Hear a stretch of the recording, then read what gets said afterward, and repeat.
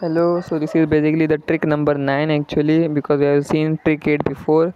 So when we are asked to find the age of rock is equal to power of 2, whatever the power will be, into the t half, it is a half life. We are given the ratio x is to y of the elements x and y present in a sample rock. So 2x plus y is equal to the power x plus y.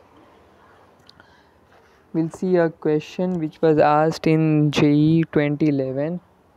Okay, so yeah, we are given that the half-life is 50 years, decays to y, x is to y is 1 is to 15, age of rock is, okay, so now see, 2, 1 plus 15, you have to do 1 plus 15, you have to do x plus y, power is x plus y, is equal to 2 power 16, is equal to 2 power 16, and we are asked to find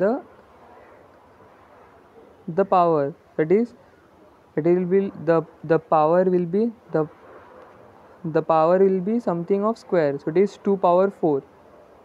See, the power is 16, 16 is 2 power 4, so n is equal to 4. Then you have to do 4 into 50, 4 into 50, 200. We'll see again the need question.